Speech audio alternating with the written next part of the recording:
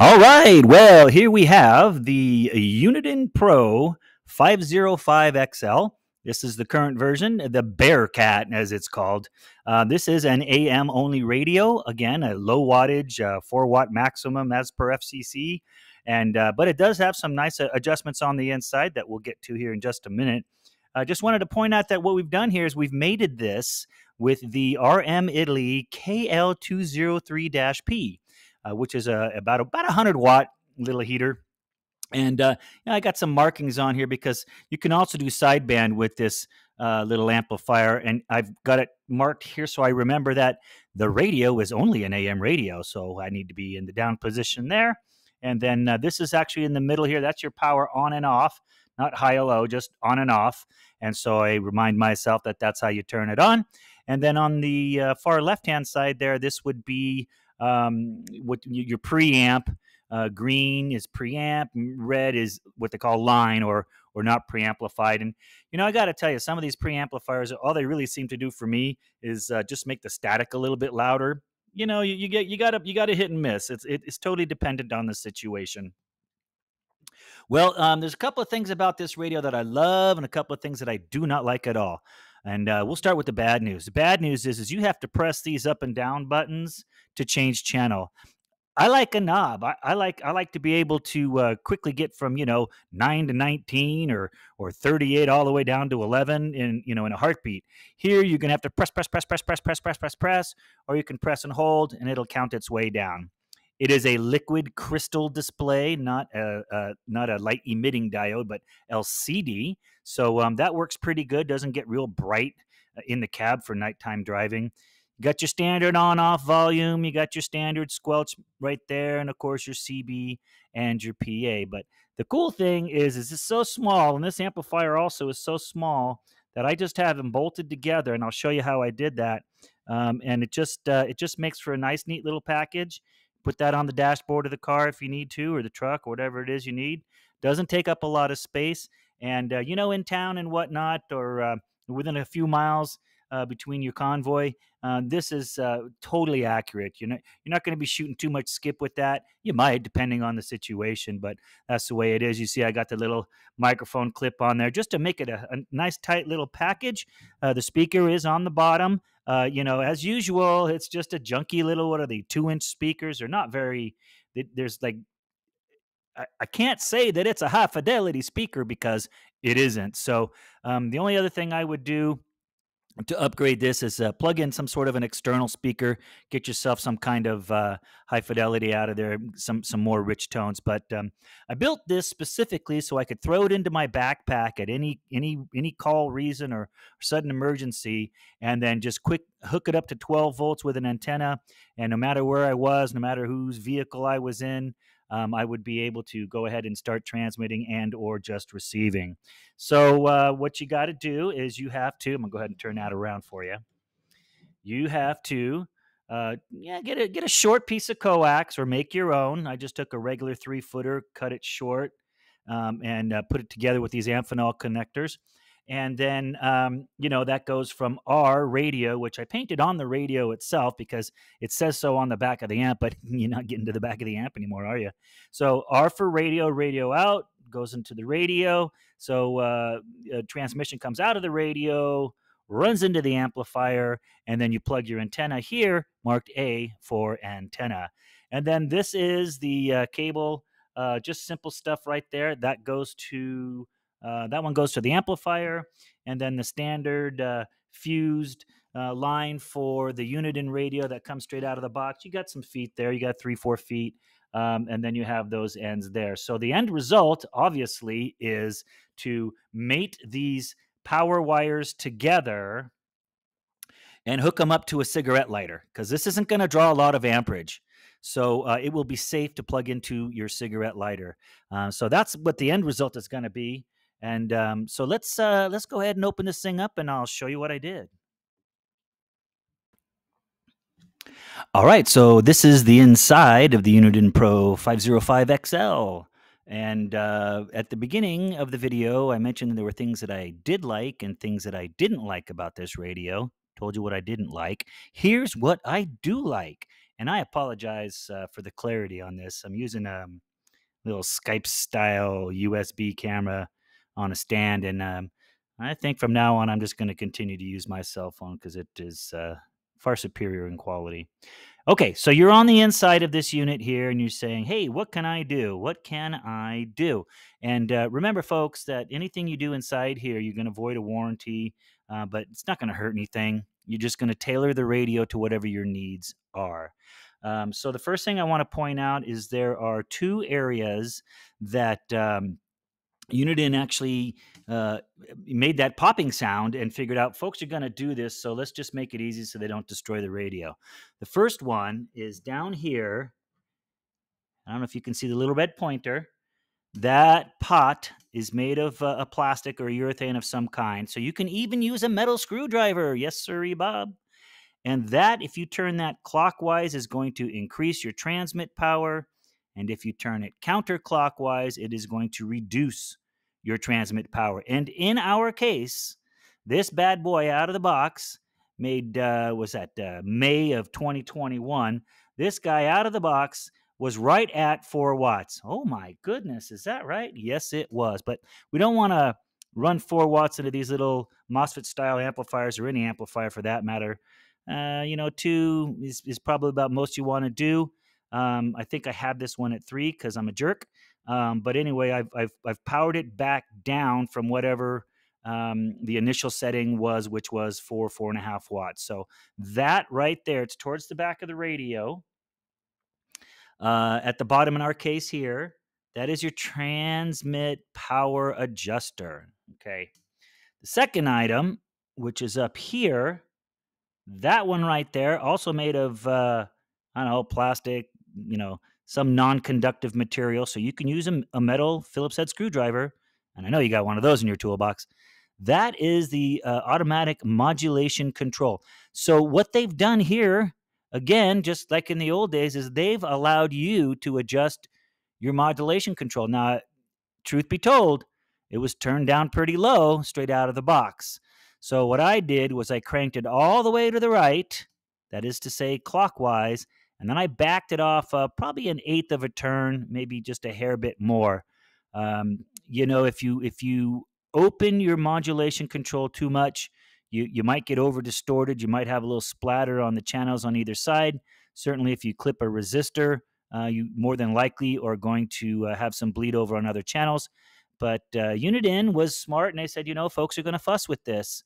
And they've allowed us to tailor this to, some guys talk loud, some gals talk quiet, whatever you need it to be. So what I did was I turned it all the way up by turning it clockwise, and then I backed it off about an eighth of a turn or so, just to ensure that I didn't have a whole bunch of distortion.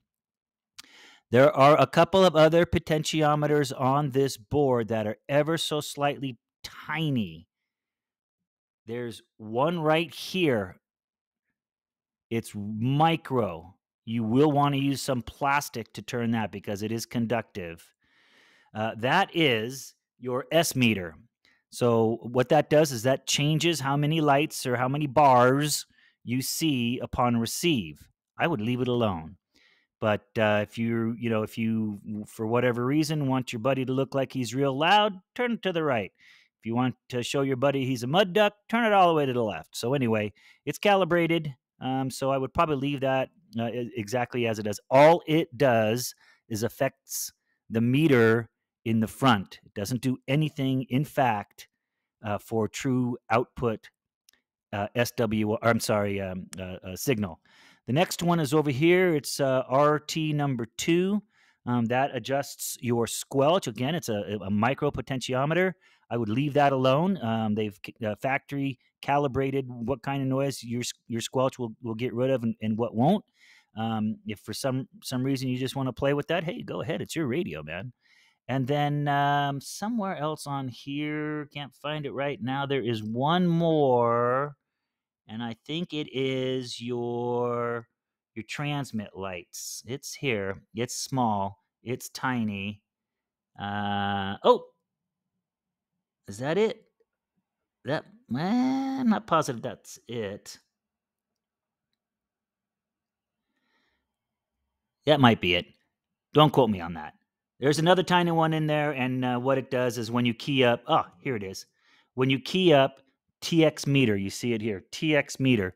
When you key up, if you want all the lights to be shiny bright or all the bars to be full, I mean, regardless of how much power you're transmitting, you could adjust that there. Rule of thumb basically is when you've got the power and the AMC set to where you want it, and you're on, full loud with your voice. That should just barely trickle at the highest mark, and that's letting you know that you're getting full modulation, okay? But the big takeaways here are power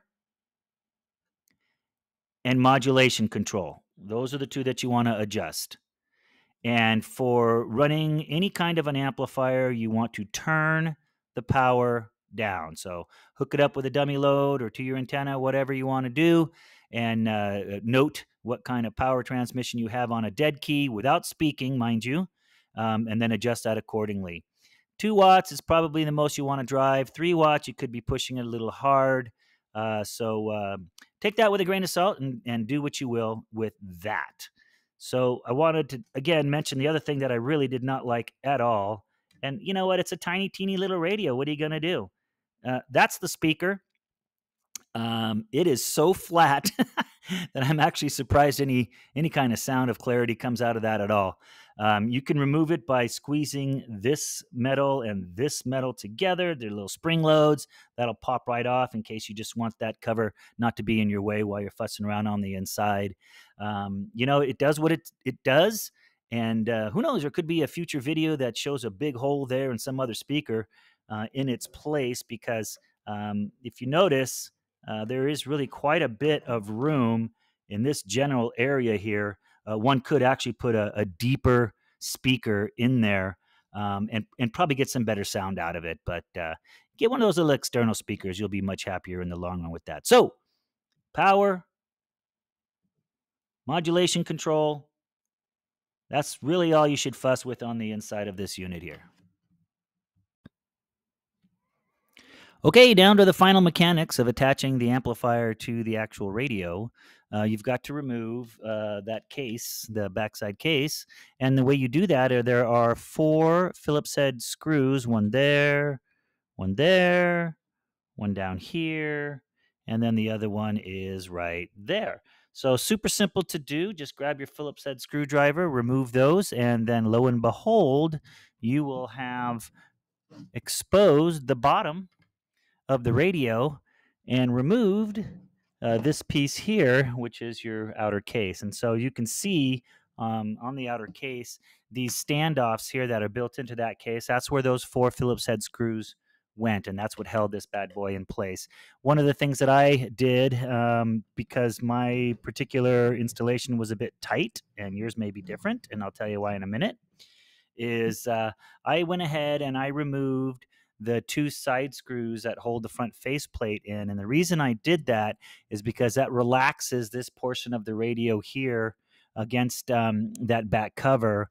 And the reason that was important for me, and may not be for you, is simply that I wanted my controls on the amplifier to be as close as possible to the edge of the radio, so that when the radio was all put back together, I'd have all these buttons and these knobs and everything pretty much flush.